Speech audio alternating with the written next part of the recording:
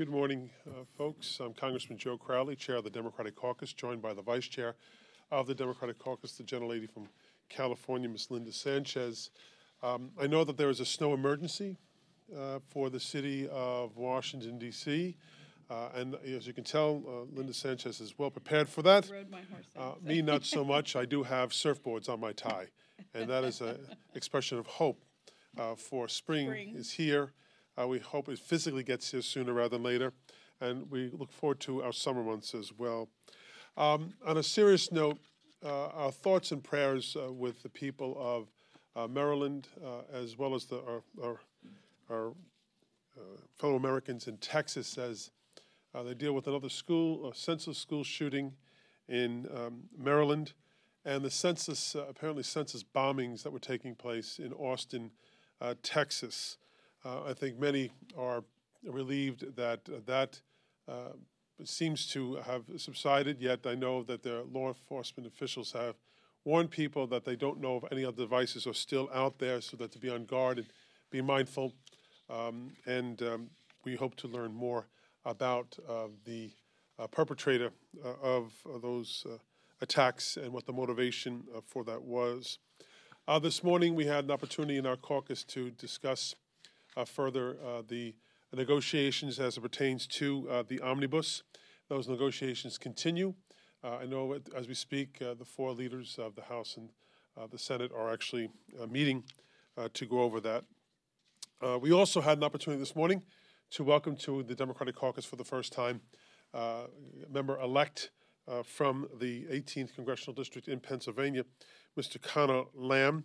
Our entire leadership team welcomed the newest member, and there was tremendous excitement expressed by the membership for Mr. Lamb and his election to the House. And with that, let me now turn to the gentlelady from California, Ms. Sanchez. Thank you. So I want to begin by thanking the faithful few for making it in during the snowstorm. Good morning and welcome.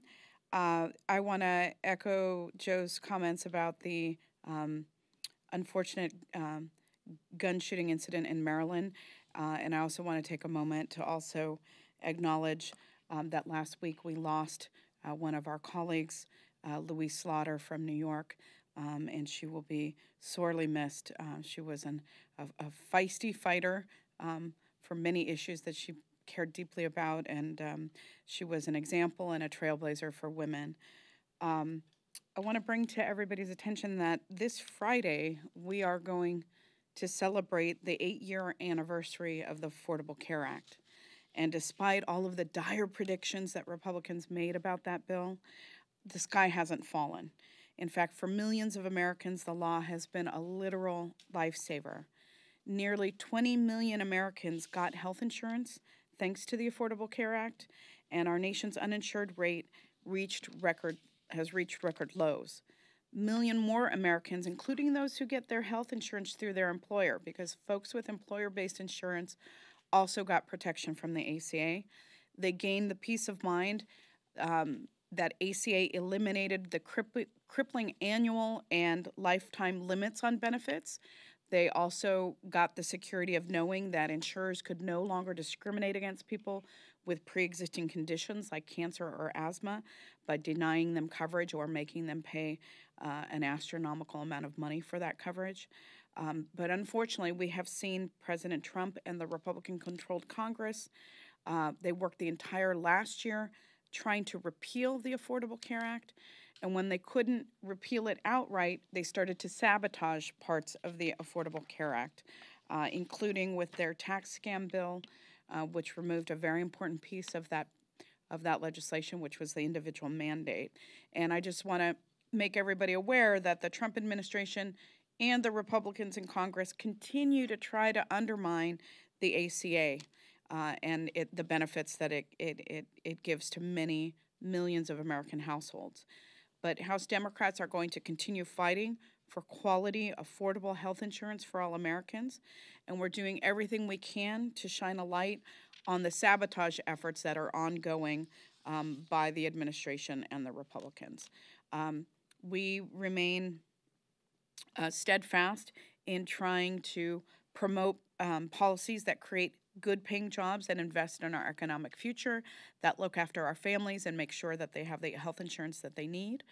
I want to thank the members of the Appropriations Committee for their work on the omnibus bill, which is obviously there are ongoing negotiations.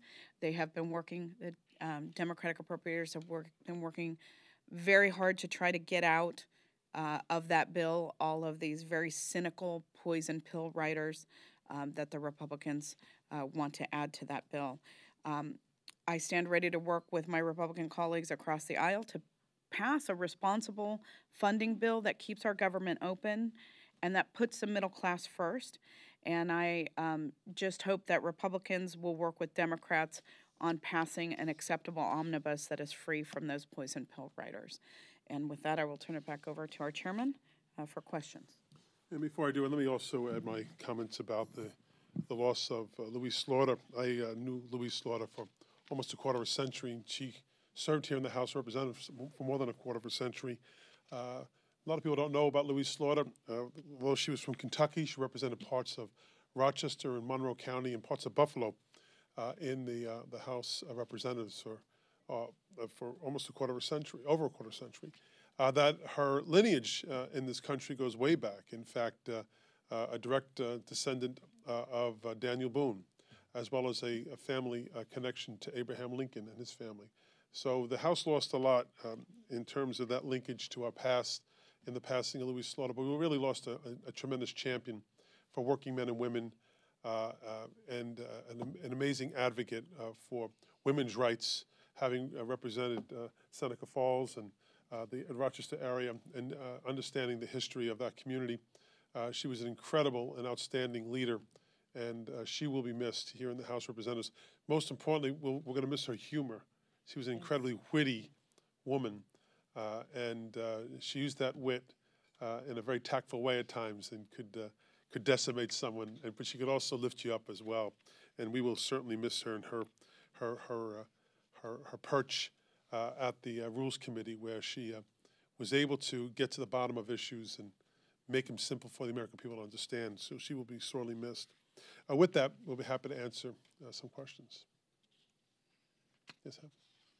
What do Lamb and Lipinski's win mean for the push from the far left of the caucus, who says you guys need to do a much more progressive national message to take back the House? I think the message we get from certainly the Lamb election is that all politics is local, as Tip O'Neill has said in his famous book. And what Connor Lamb proved is that keeping the issues local, talking about Social Security and Medicare, and the threat that they're under by this Republican administration and by the Republican Congress, talking about issues that are local to the community themselves, and the passion that he brought in representing them, I think speaks volumes to not just these two elections, but other elections as well. And for all of us, I've been counseling people who are running that remember to keep it local. People really identify with the local legislator. And I think that's what certainly Connor Lamb, and I'd have to suggest that maybe that's what happened in Illinois 3 as well. But the people have decided, and we're moving forward, and we're a Big Ten party, and I think that's also represented by those elections as well. Any other questions?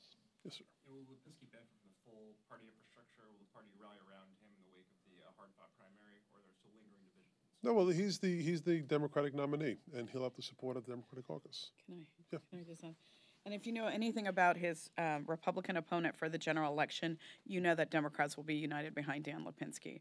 You know, somebody with you know, who has identified with extreme far-right Nazi propaganda is not somebody that we want serving in the United States House of Representatives. I would even suggest the more interesting, maybe there were a number of interesting races that took place yesterday. So I think it bodes well for Democrats moving into these 2018 elections. Yes. Moving on to CR, are you expecting that you'll need another short-term CR to get to a funding bill deal, or do you think that you'll be able to knock it out? It's not clear yet, but I think things seem to be moving towards resolution. I don't want to speak too soon. We don't know what impact the weather will have on this as well. My understanding is that the mayor has declared it an emergency, and we don't know what impact that will have on services here in the city as well. So that is of concern certainly to our staffs, to all staff here in the House and the Senate. But it appears to be as though things seem to be moving forward. So we hope there is no shutdown. We don't believe that's the way we should be governing. We certainly hope we don't go back to CRs. That's also not a good way to govern. We've continually said that. And we'll wait and see what happens. Thank you. Thank you all.